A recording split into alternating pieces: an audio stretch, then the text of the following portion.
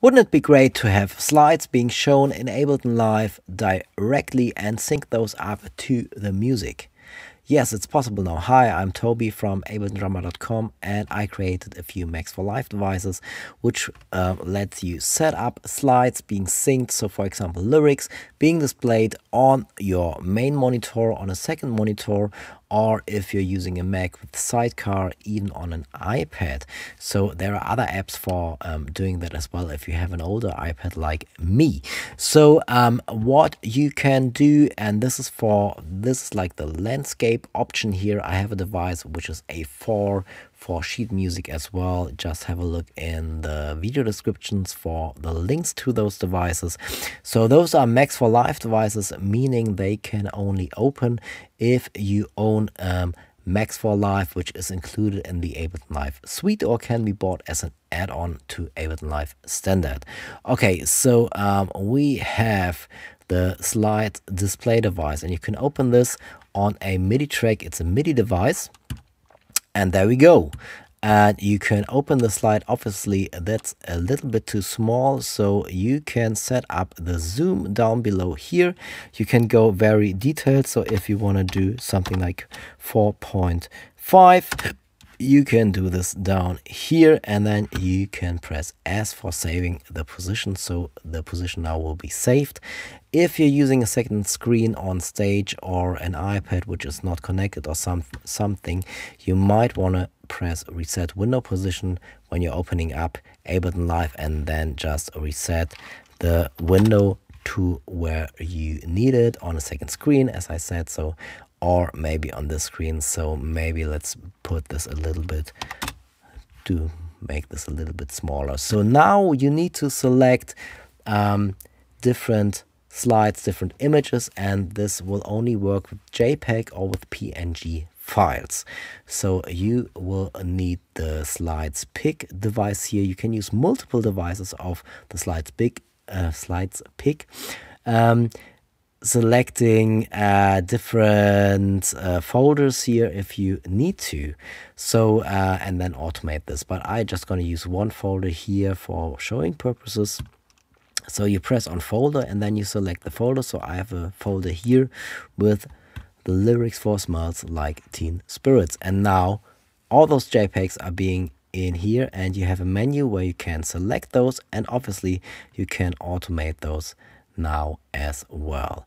Okay, so you can automate this menu here, selecting the different slides you got in here, or you can set up different MIDI notes to trigger into this track, or those buttons here to select next or previous. So that's all you can do here. So let's set this up via the menu first. So let's create a MIDI clip. It's a MIDI device here again. So if I have slides pick selected and then select chart envelope here, so I now can set breakpoints here, and I'm just quickly gonna do this. Have one breakpoint here, selecting slide 1 and then slide 2, and it's a bit fiddly because it's so small. You can right click on a breakpoint here, edit value, and just put in a number here as well. So it's starting from 0, 0, 1, 2, and so on and so forth. So that's a bit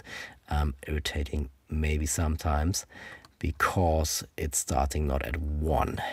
Anyway, so we put in number 3 in here, and maybe later on putting in number 4. So we now have those different slides being selected by those breakpoints here. So if I play this clip, you can see they are being selected depending where you set the automations to. So obviously this will work in arrangement view here as well. So how do I do this? Let's set this to this side here, and now I can go into this track here, select slide pick, select chart, and then set breakpoints here as well, and select the different slides or the different images I have in here. So when I'm here now, oh, that's quite long. So if I play this a little faster, you can see when it's coming to this point, it will select the next slide, or the slide which is being selected via the automation here.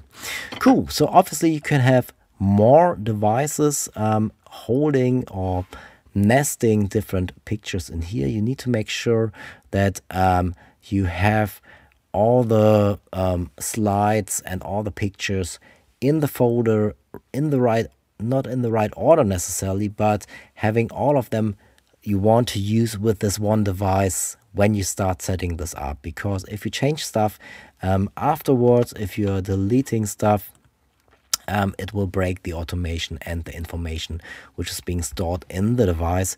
So once you selected the folder, make sure that it's at the right place, and it needs to stay at the right place, obviously. So if I delete this folder here, or if I put this somewhere else, the device can't access those different pictures and this different folder here. So make sure to have this at a safe place where you're gonna keep this. Okay, cool. So if you're gonna use more devices here, you can automate devices on and off and select which image should be selected. So if you have more devices in here, always the first one will load, always the first picture, so it's always on one. So if you then select current, it will always load the first page in here. So let me just show you. You can select next here as well. You can MIDI map or key map those buttons here, or you can route MIDI straight into here as well. So for example, if I use my computer keyboard as a MIDI input, so my E-2, this is the note I just sent in. So I press S for syncing. So it's waiting for the next MIDI note to be mapped. So I just hit a different key, or a different MIDI note is coming in. So D-2 now will trigger the next slide. So if I'm putting a D-2 in, it will trigger the next slide, or previous will be triggered, can be triggered as well via a different MIDI note. So this way you can automate this device to be turned on, or if it's a folder for your first set, for example, with like, I don't know, up to 100 slides, can be displayed in the menu, but you can have more slides in there if you want to, but the menu will only hold 100 images. So if I now turn this on and say I have the first one being selected, which is doing that per default. So let's trigger the first one maybe via C-2. So I can now set this to notes and trigger a note C-2. Let's maybe set this not at the very start, because at the very start I want to switch the device on. Let's set this maybe a little bit after the clip play start, and then I can trigger next note via the second button here, which is, let's set this to C#-2. So C#-2 will now select the next page always. So if I select put a note here and a note here and a note here, it will trigger the next note. So this way, let's save this. Smells like Teen Spirit. Done. So now I can save this whole set. Maybe let's place this up here. Press S as well. So if I reload this Ableton Live set now, which is called test, it will open up and zoom in to the size you selected, to the position you selected here, and I can now play this part here, and it's a little bit too fast for changing.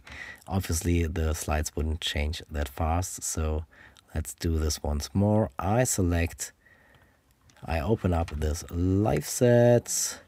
I just changed the tempo.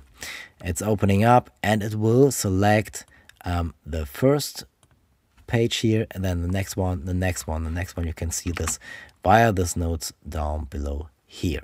Okay, cool. So I hope this will help a lot of people. It's a really low cost option here to have lyrics or different slides. Maybe you're gonna have some charts you have for songs or whatever. You can put those in here, or little reminders popping up if you need to for your set, because you can automate the window here as well if you need to. You can have multiple devices even and have those being displayed on multiple screens. So if you want to put this somewhere else, this is possible. So if you have multiple people who need the lyrics or notes or whatever, you can do this here as well. Cool. So take care. Check out the device. Link is in the video description. Take care. Bye bye.